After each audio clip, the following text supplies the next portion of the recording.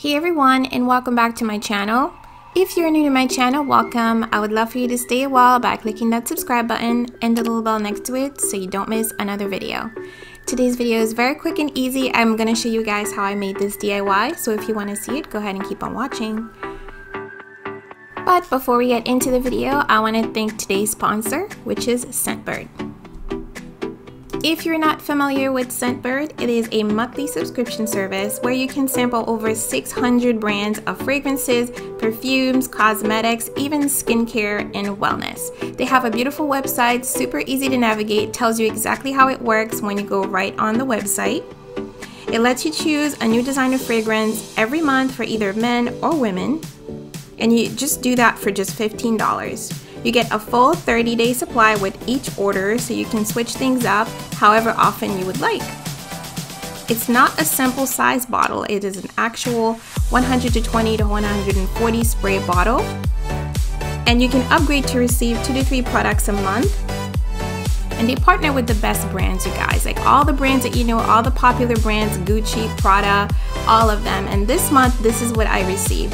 They actually sent me this facial scrub, the Anthony's facial scrub, and I was so excited to try it. It is so soothing, smells really good, and it left my skin feeling really fresh.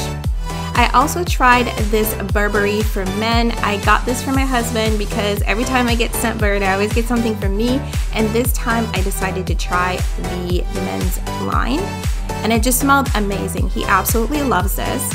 And it comes in this little case. It looks like a lipstick. You just twist it open, and it's really easy to release the vial. You just pull it right out. And as you can see, it is the Burberry Brit for Men.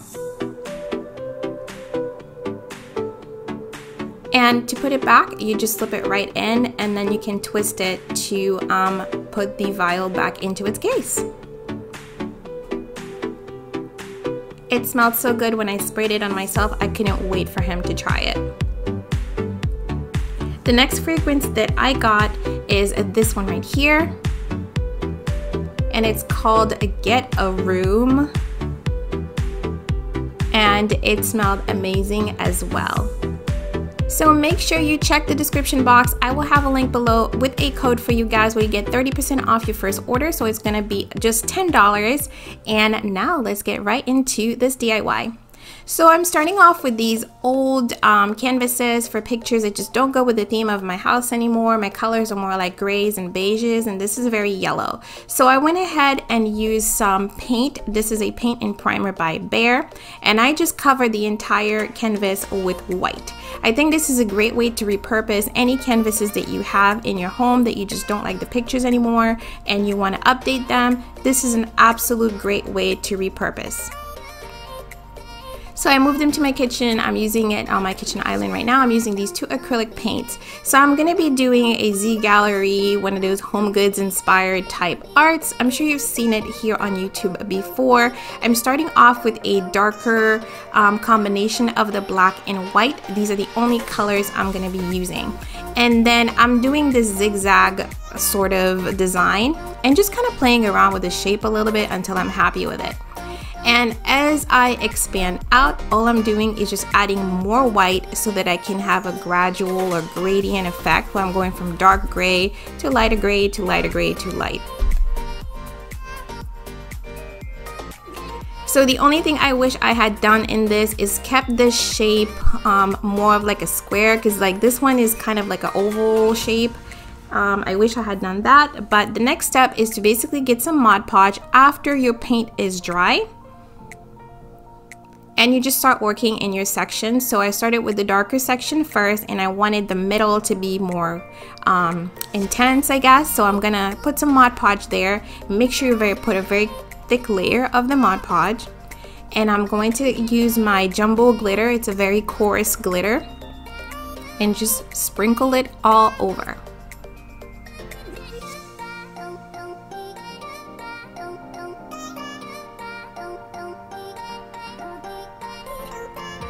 Once I was happy with the density of the glitter, I went ahead and continued with the ModPodge application, and so I started to add it at the bottom, and I just made sure I added it where the paint was and not so much where the white area was of the canvas.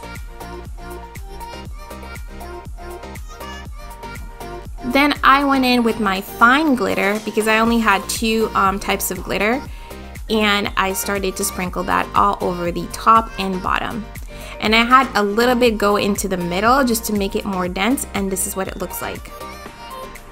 Towards the end, I decided to add a little bit of sprinkling of the fine glitter on the white area to keep it more sparkly, and this is the final result. I'm so happy with this. I'm going to be putting them in my built-ins, and that's where I have them right now, but I'm going to show you the trio as well, and I think that it goes really nicely together. So whether you have them separately or you want to put them all together with the trio, I think both of them work.